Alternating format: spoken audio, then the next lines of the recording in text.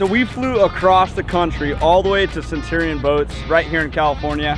And today is gonna be an awesome episode because we get to watch how one of the nicest boats in the world is made from the very first step, so nothing, all the way till going to the customer. Yeah, what Brad meant to say is the nicest boat on the planet. And they've built some crazy one-off stuff for our boat that maybe in 2024, they might get to see. Let's go check it out.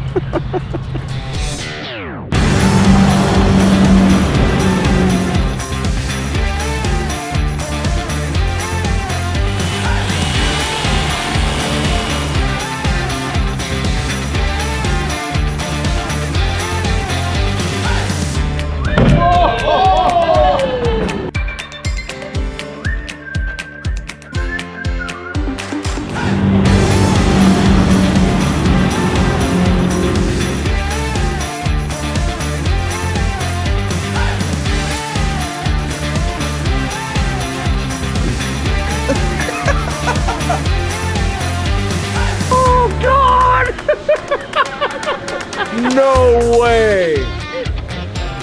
Dude! Holy cow, look at this, too! That is sick!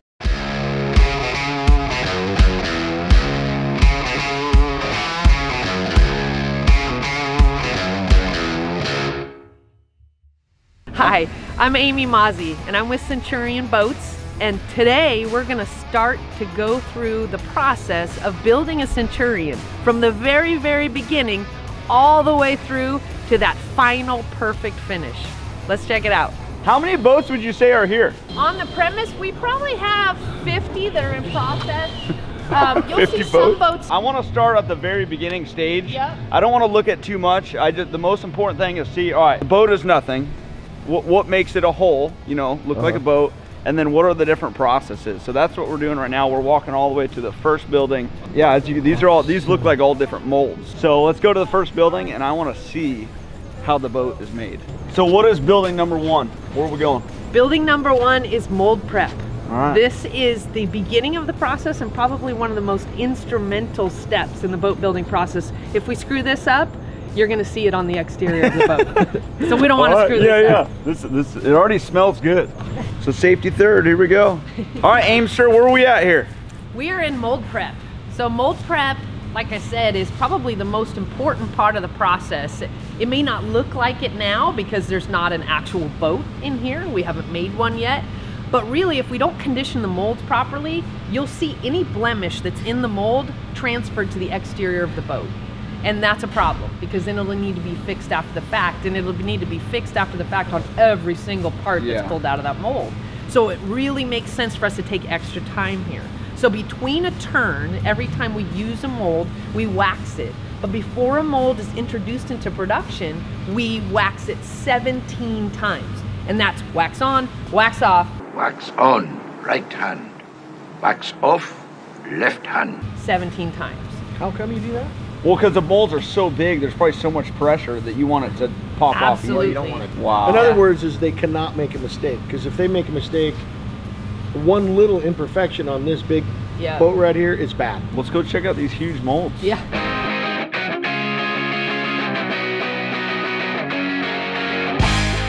Our new pool. So they're gel coating here, and I'm gonna crack this. There's a lot of overspray. Holy cow! Look at that. And when you look at what the gap between that top of that whole mold and the ceiling, that's all they've got. So they've already sprayed the base color on this boat. This is a drive scheme. They've already sprayed the base, which is black, and they are now spraying metal flake. It's champagne metal flake that they're spraying on this boat. Yes. That is wild. And so they're hanging into the boat and taping upside down and backwards, essentially. He is having to hand tape the complete pattern into this boat. Mask everything off that's going to be a different color, spray it, then he's got to reverse do the whole color again. That just in labor.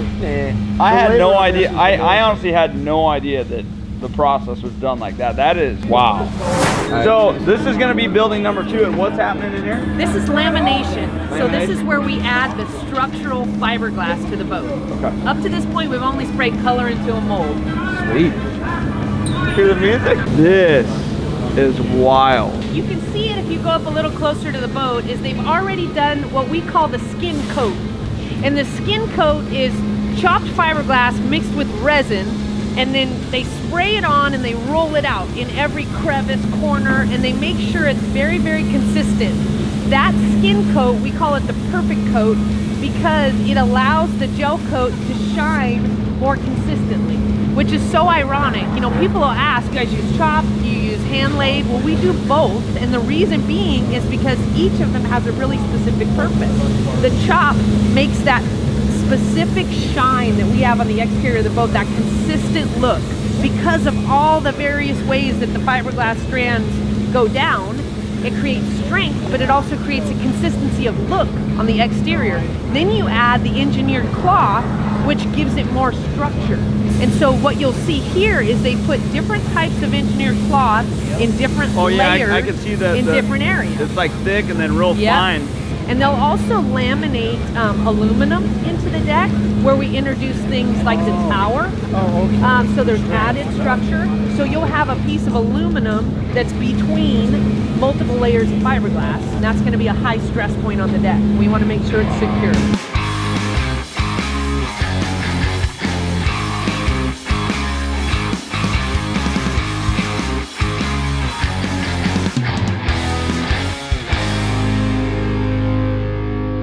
So as they're doing the 2 different pieces to the boat, he's also shooting all the little parts. So this is like the swim deck, or like the parts of the tower, a bunch of different things in between.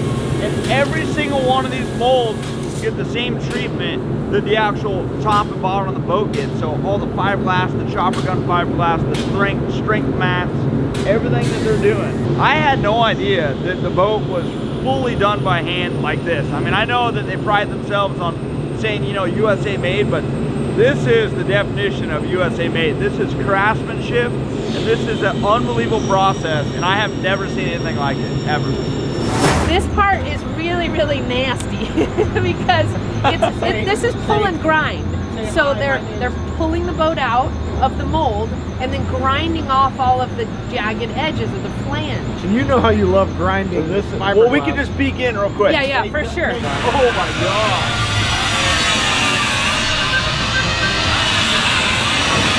Wow, yeah, that's dusty. They've ground off, and you can even run your finger out. They've ground off all the edges, the extra flange, and this is what pops out of that deck mold.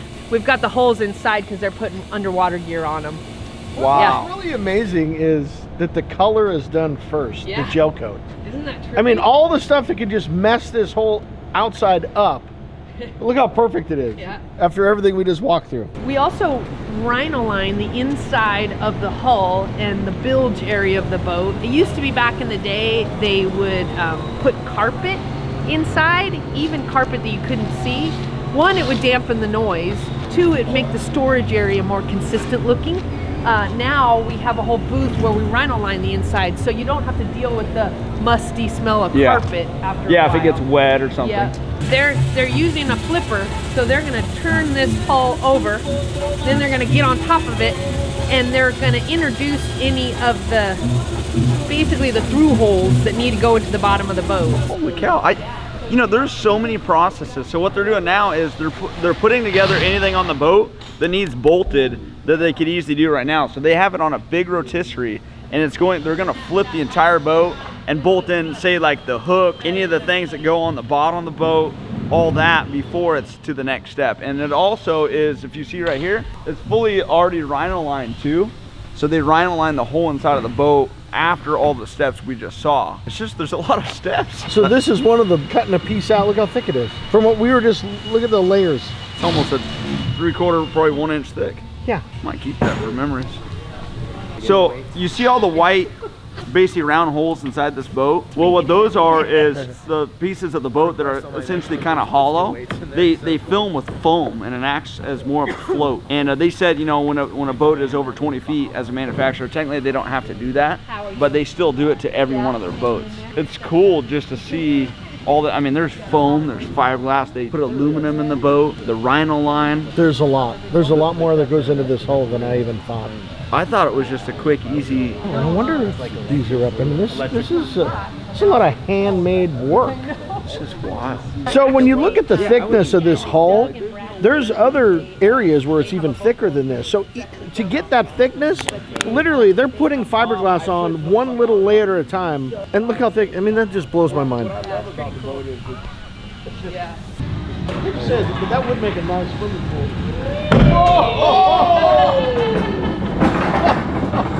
That looked a little too close to me. I would not want to be in charge of doing that. You guys are wild. You guys had Red Bull today, huh? Not yet. Not yet? Not yet, yeah. So that's the cutout for the ram fill scoop. Man, so that's the ram, that's all the way down. That's the cutout for the ram fill scoop, yeah. So that's probably a good 5 pounds. On the keel, on the delta pad of the boat. So with the color, all the fiberglass, the rhino line, I mean, that becomes pretty heavy. Oh yeah.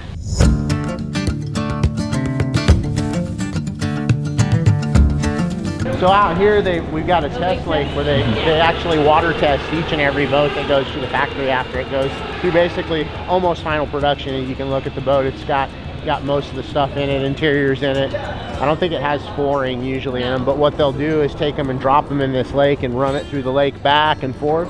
And they'll test all the systems of the boat, the engine, the ballast systems, all the electrical systems, operations, to make sure that stuff is dialed in before it makes its way to the customer. Everything from plate actuation to steering to stereo operation, the engine, ballast, you name it, and every boat is lake tested. And if there is a problem identified, they will fix it here if they can, or if it's a catastrophic problem for one reason or another, they'll take it back down the street and do what they need to do. Oh!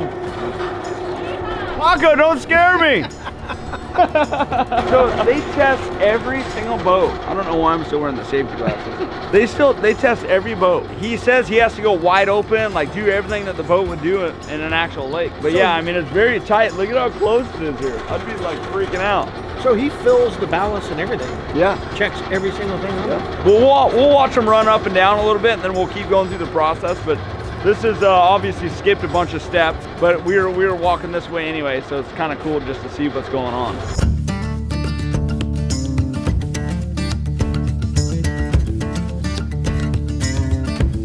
So one of my favorite things is we're still in the process of going to look at the boat and all everything that's happening, but probably one of the coolest things is we got called in here, and every Tuesday they do a Bible study. And just, you know, anyone that you know, any employees, anyone around that want to kind of come and just kind of talk about maybe someone's going through something or anything like that. We wrote a verse today and we watched a little show. Actually, one of the Duck Dynasty guys talked about, you know, his faith and stuff.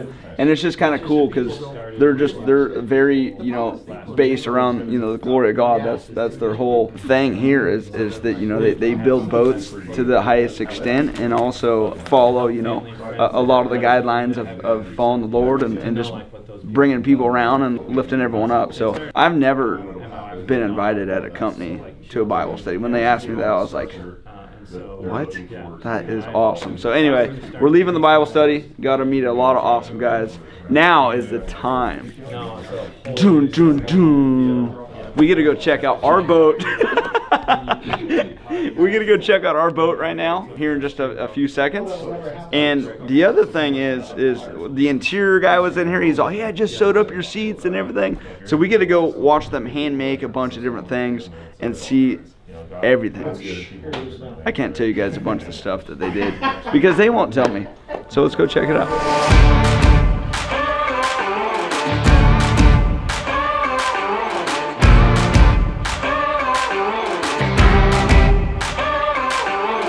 So I don't know where we're at, but it smells really good in here. I'm assuming this is like the finishing style. Amy, where are we right now? We are in pre-detail. So what they're doing in here is they even though they bring the deck and the hull kind of stacked on one another down the street, that's really just for transport at this point. They separate them when they come into here, and what these guys do is they'll buff both the deck and the hull to a really, really high shine everywhere.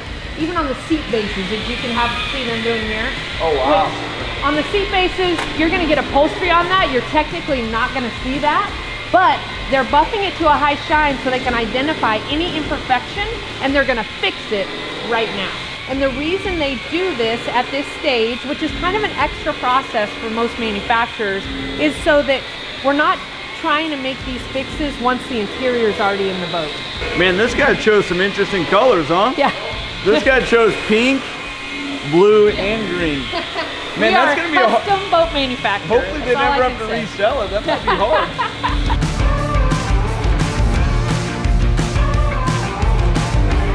So we are leaving the final kind of process of them making sure there's no imperfections, and now we're going straight to assembly. So we're gonna start seeing, you know, I'm imagining different wire harnesses, maybe motors and boats, things like that. So let's go to the next building. Oh, wow. This is line one. This is where the boat comes inside our main manufacturing area. And you can see we separate the deck and the hull again. And then essentially we start adding everything to it. You add everything from wiring to ballast hose to more external fittings, our quick surf plate, our silent stinger. Now, is our boat in this facility? It is. In fact, we're coming up on it here in just a couple boats. Oh, really? Yeah. So I know we touched on it. We touched on it in the beginning, but our boat is in this assembly line, and our boat has a lot of special features that they have not shared with me. In fact, Shane is he's been in charge with a lot of the features, which we'll talk to him in a minute. A lot of custom features that aren't going to be in a lot of the other boats. So, oh, I need to wear these. Let's go.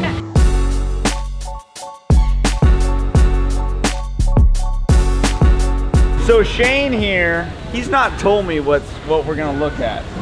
Is there any hints you can give me or anything? It's definitely something to be excited on. I'll say that. Shane, he's been so secretive. Brandon and Amy have been part of the journey on this, and it's kind of fun working and collaborating with the team and getting everybody's input and doing something a little bit different on a production boat.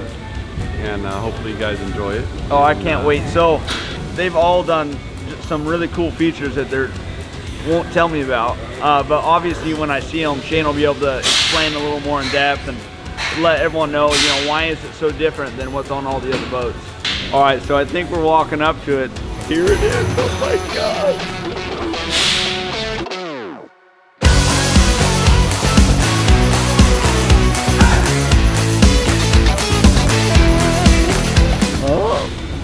Here she is. Look at this beautiful piece. Oh my gosh, look at all the stuff that they're putting in there. Look at all the valves and you know, it's just crazy to think that this is gonna be a complete boat. I have yet to see what like all the interior and everything looks like, but as it sits, this is our boat right here. Like our boat. Isn't this weird? It's all black, baby. All black. Look at all these lights. Hey, isn't it crazy? Hey, look at those. Well, just from the stages we were just looking at to this is insane. You know what's going to be fun? The is lights the wrap you were just design. looking at, those are 10,000 lumens each one. So Side. each side. 10,000 lumens? Yeah. Oh my gosh. And you can change colors on it. Oh, really? Yeah. So we saw the bottom part to our boat. Now this is the full top part to the boat. And as you can see, we chose all black. That way it's just, we just love all black. But we are gonna do a cool graphic, and it's a lot easier to wrap something that's all black. But you can tell everything's pre-wired. Amy, show us what we got here. Yeah, so essentially this is one of the main reasons why we keep the deck and the hull separate throughout this process, so that we can run all the wiring, the ballast hose, neatly, precisely, to make sure everything's hooked up properly and is gonna work properly. But if there's something that needs to be diagnosed down the road, we know that it's clean and we can get to it. Also, you're going to see that same level of attention to detail here when they start to assemble the amp boards and add those in. They'll also put the battery management system in at this stage. But this makes sure that we can access every piece of the boat that we need to, so everything is where it should be. The detail that... It's a lot of work, huh? Yeah. I seen your video. Oh, thanks, man. Appreciate it. Oh, yeah. Oh, yeah, all black. That's the hex. So this is the all hex right here. Yep. Yeah, that looks awesome. Yeah, it's... And then this is a different material here, right? So you have a two-tone material. Yep. So right after station 3, you can see station 3 harness install. Right after that, this is where they install the engines, and you can see how big the motors are. So we'll top up here. So that's a full motor install. That's a big boy motor right there. 150 horsepower, 5.3 liters. Naturally aspirated? Yeah. Nice. So 450 horsepower, all naturally aspirated. That's something you'd put in like a race car. All I know is Brandon told me there's a very custom stitch pattern that no other boat's gonna have. And there's a lot of other little goodies, but he won't tell me what the other things are. So we're about to walk up to it right now for the first time and check it out.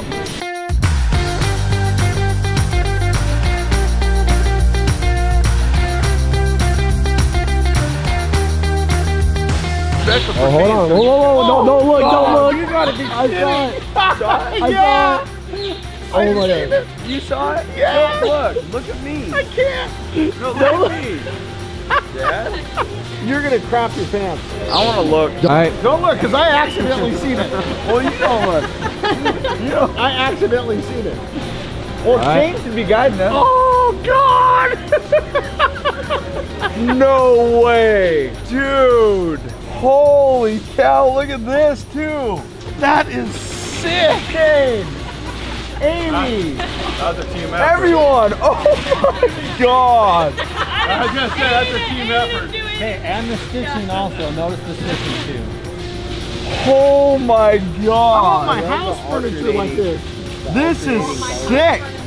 So this whole stitch, oh my, Look at the seat. oh my God. That, Does this change color too? Yeah. Yeah, RGB. that'll be RGBW. oh, that's inside. machined. Yeah, that's Philip. Wow, freaking awesome. I want to hug you right now. Wow. So this is special. No one else has this stitching. Not one boat in this whole facility, and they're not going to do it. The whole goal is we might be working together to come out with a package that one day maybe people could order, but this, I can't wait till this gets inside the boat. Holy cow. So he did the seats.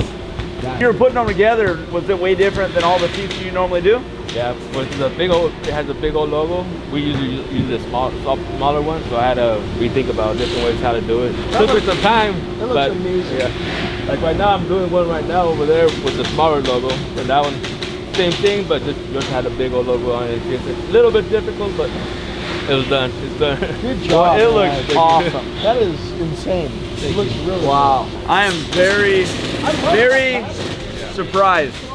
Yeah, I had no idea what it was going to look like. Shane's been hiding it from me, and this is a very big surprise. So thank you for doing a great job. Appreciate that.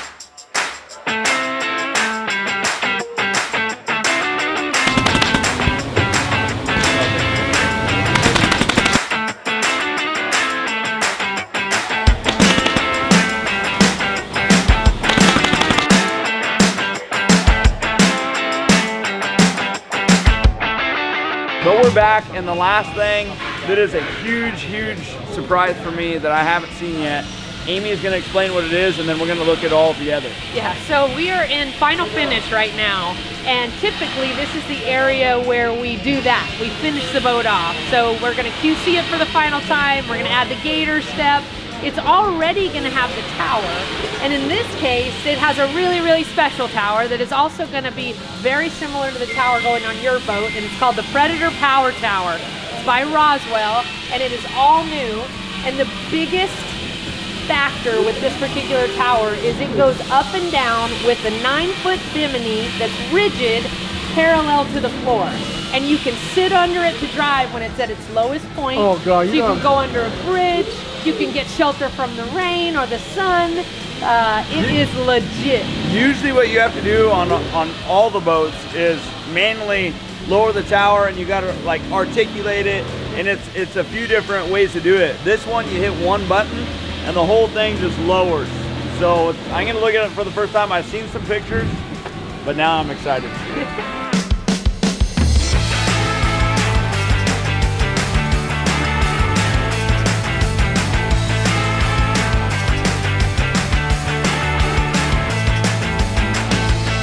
And you can go down the road at 60 miles an hour, 80 miles an hour with it up. Yeah. It doesn't come off. Dude, that is a game changer. That's awesome.